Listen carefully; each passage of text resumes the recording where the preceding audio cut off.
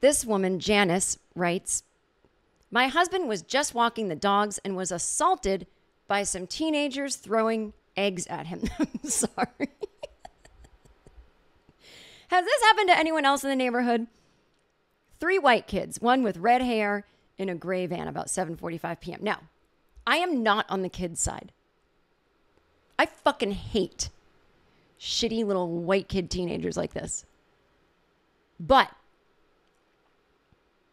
I also don't like the adults on this app. So I'm torn who to root for. I think it's just a draw.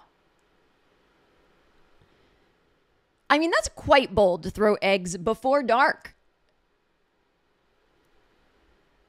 The van makes me think they're not rich. It makes me think they're more like punkish kind of kids.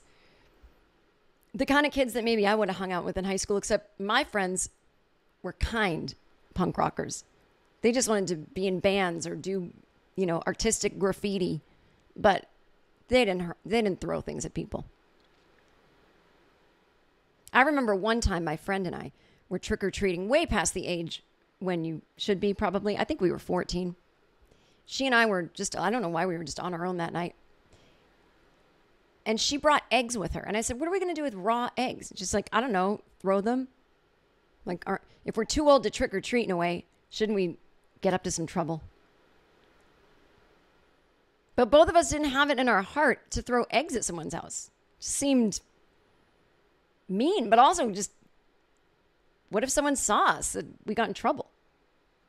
Then what would have been the point? Like, we didn't get anything out of doing that, You get in trouble for sneaking out and hanging out with, your friends and having fun or smoking a cigarette or, something. At least you're like, well, I enjoyed having fun with my friends or smoking a cigarette. To get in trouble, I loved throwing that egg. That wasn't something that excited us. So we took the eggs and we just threw them down the street, watched them break. We're like, whew, pretty badass.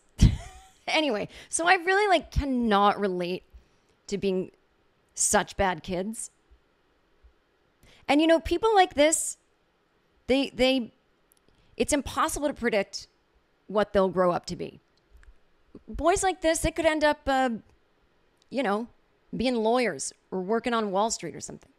Have respectable jobs, make some money. They may even kind of be decent people. They go have a family of their own.